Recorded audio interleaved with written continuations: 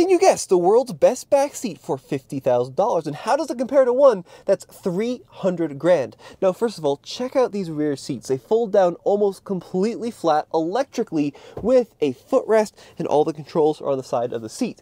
We also have screens back here, so you can go through YouTube, Twitch, Netflix, all of it while you're sitting back here. Heated and ventilated seats, sunshades. Just like the first car, this $300,000 backseat also has automatic doors, but they're a little different. Now, this car has tray tables that fold down from the front seats lined in green leather. Tons of room as well, also with the big screens, but this backseat has a full massage system. Here's a question: is this car at $311,000 that much better than the first one? And can you guess what they are? Drop me a comment below.